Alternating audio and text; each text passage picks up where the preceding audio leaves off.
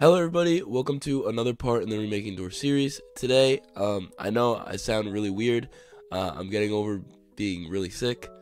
But I just wanted to make a quick video today with on how to set up my doors kit model.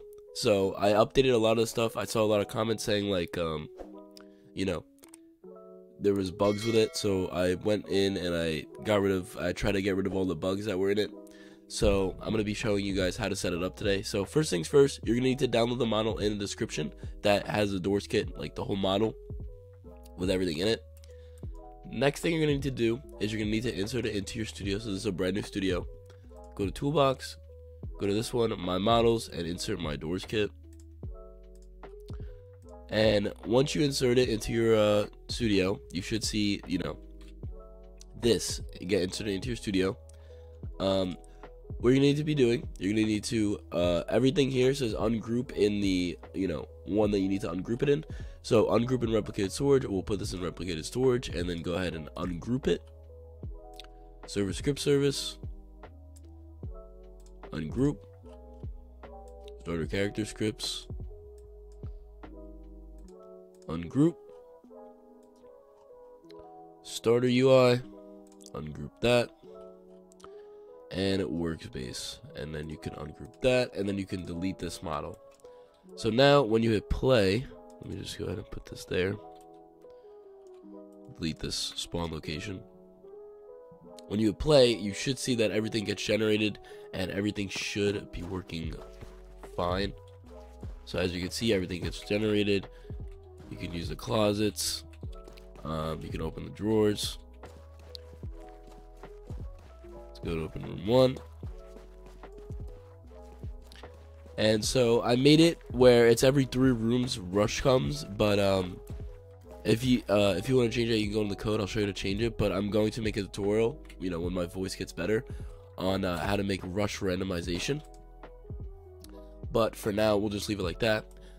This is version 1 of the doors kit. There will be more versions to come as the series goes on.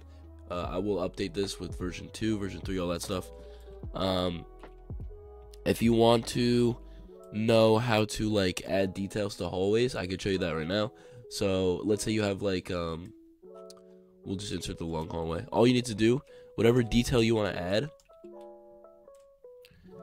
you can just so let's say we wanted a pillar right in the middle of this room, right there or something.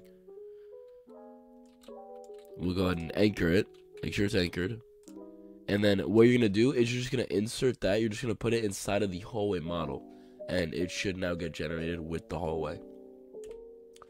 If you want to change the spawn locations for closets or drawers or chairs or something, all you need to do is just move these little red bricks wherever you want, and make sure they're in their folders. So all the templates are in the template folder.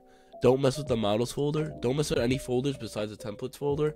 And that's just if you're inserting more or just moving them around. Closets have their own template folder. Furniture has its own template folder.